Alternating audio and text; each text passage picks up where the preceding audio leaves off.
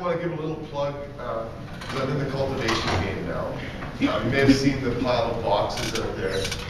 In some ways, it was kind of unfortunate, but I guess the job was left to me. I've sort of inherited almost 2,000 unassembled cultivation games, and it's been a pain. In fact, we had just set them up in our bakery before it got raided in December. And so our bake-off has turned into a game-off, which we finally actually kind of cleared out yesterday. And we made about half them and had to ship the other half to another storage place. But I've got approximately 1,000 cultivation games. And we're selling them for $15 a piece, which is pretty much what it costs. We're going to be selling them through some stores, so they'll charge a little bit more. But we're giving one to all of our speakers here today, and it's a really fun board game if you've never seen it before. It's island grown and just a blast. I did have another product I was going to promote, and I'm so glad Bill has stuck around. Have you heard of Hempology yet, Bill? That's so good. I have a milk chocolate truffle with hemp nut cream filling. Made in Vancouver. And I was only given one, so we're going to try to get some sent over to Vancouver. But if we're going to have more of these in Victoria here, it's because Bill's going to sell them in his store, right? And the way I'm going to make that happen is, I'm going to eat half of this.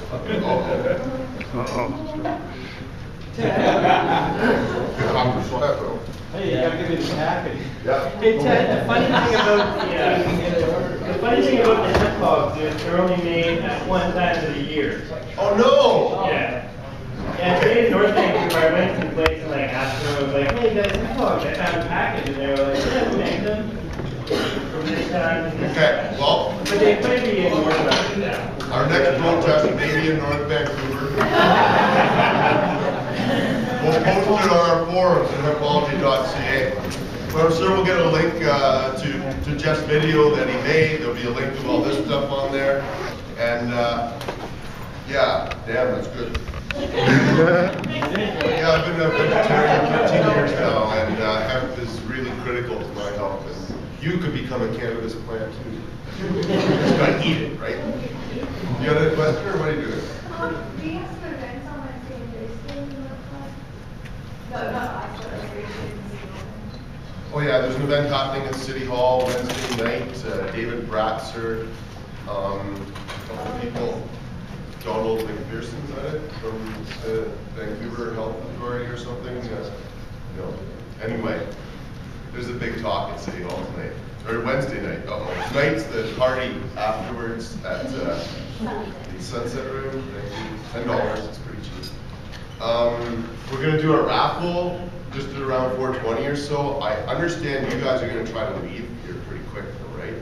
So if you want to have a moment with Michelle and Jeff, we'll wrap up about 4. Pardon? Yeah, they brought T-shirts and stuff for treating yourself, and we'll try to wrap it up at 4 so people can have a few minutes with them. Well, it's been a great day, and we're going to top it off with, I would have to think, the foremost lawyer in the country on this issue, not necessarily because he has the precedence that in some ways we would all like to see in this field, but certainly Kirk has been working in the courtroom and out of the courtroom for so many hours a week. I bet it's causing family strife, because I'm constantly reading stuff that he's written.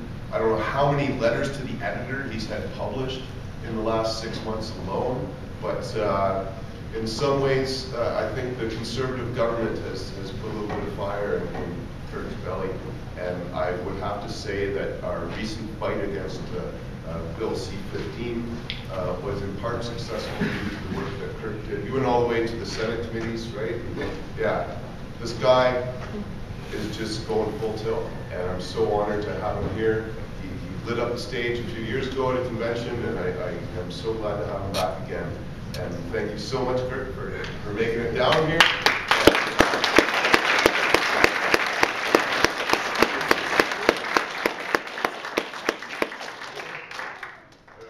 Thanks, Dad. Appreciate it very much.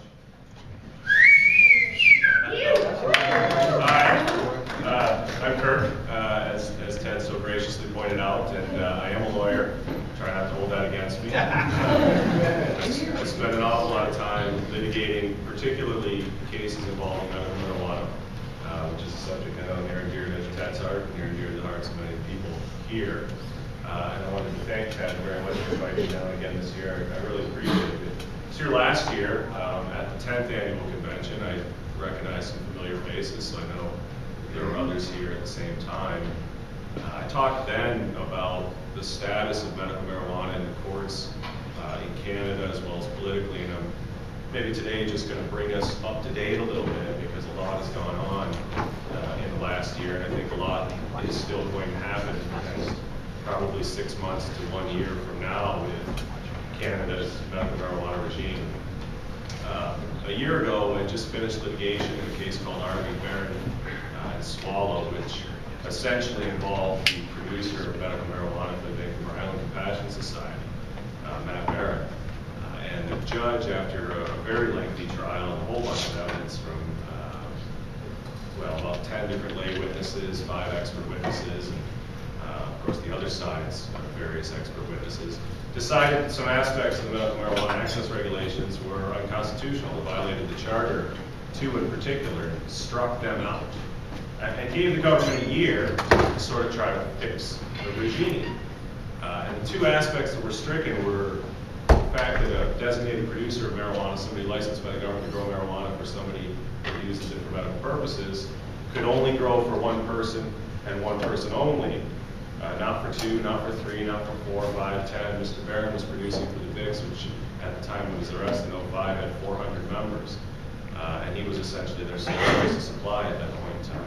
So you can see, factually, it makes a lot of sense to have 1 person, variety of strains, somebody knows what they're doing, producing marijuana for a number of people. And the judge agreed with that and struck that restriction out as unconstitutional. That wasn't the first time it had been stricken as unconstitutional. It had been stricken by the courts in 2003 and 2005 and 2008 as unconstitutional. The very same restriction, the government sort of kept sticking it back in there.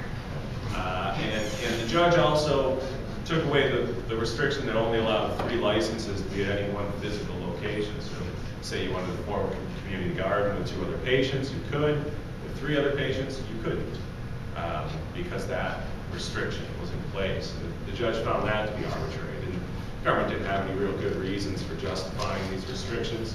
They mouthed a lot of talk about how with big grows there'd be an increased risk of diversion to the black market.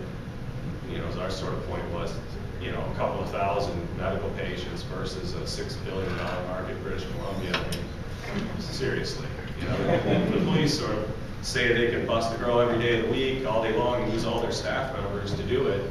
I don't think the risk of diversion to the black market is sort of a reality. And the other side couldn't point to any actual cases of it ever happening. And our point was, like, wouldn't you rather have 50 big grows than 5,000 small ones? Wouldn't it be easier to inspect and regulate and things like that? The judge agreed with us. So that was good. Of course,